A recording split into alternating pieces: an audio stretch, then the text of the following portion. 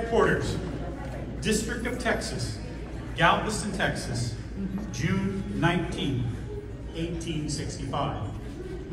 General Order Number 3.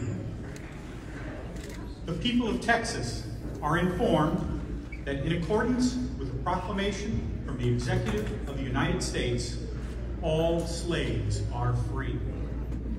This involves an absolute equality of personal rights and rights of property between former masters and slaves. And the connection heretofore existing between them becomes that between employer and hired labor.